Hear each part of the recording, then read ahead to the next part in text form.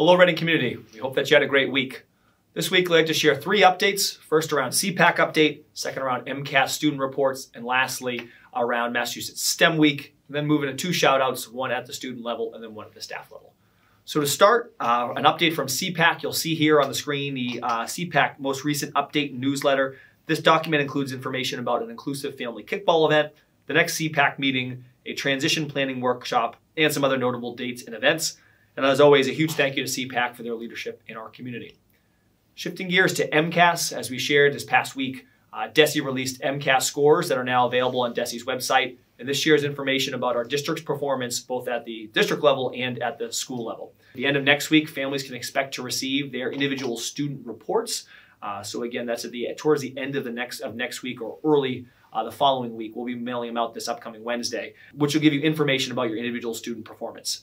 If you have questions or want to talk through in more detail, feel free and please reach out to each individual building principal. Also, our last update around STEM Week. You'll see here some amazing family resources that were compiled by our K-8 STEM curriculum coordinator, Mrs. Heather Leonard, because Massachusetts STEM Week is upcoming, which is October 17th to the 21st. In addition to some of these resources that Ms. Leonard has put together for families, be sure to check out her blog throughout STEM Week, which includes all things relating to STEM. And the blog already includes a post that identifies some fun and cool STEM Week options to register for families. Shifting gears to 2 shoutouts. First, here on the screen, you'll see some photos of some of our students interacting with monarch butterflies. So keeping on the theme of STEAM. These are our Rise and Wood End students interacting with monarch butterflies. Mrs. Leonard provided all of our elementary schools with monarch eggs and caterpillars as a passive learning opportunity for students to observe the process of metamorphosis and also to provide related facts each week with a QR code and a supporting resource. Certainly a fun way to bring content to life. So thank you, Mrs. Leonard, and hope all of our students have had fun interacting with the monarch butterflies.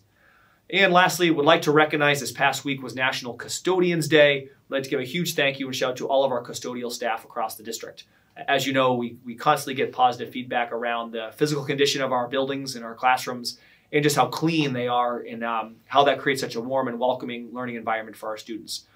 And this is a testament to the effort and the tireless work of our custodial staff. So this past week, again, celebrating National Custodian Day, please take a minute to recognize and thank some of our amazing custodial staff across RPS. So thank you, everyone. We hope you have a great weekend. Go Rockets.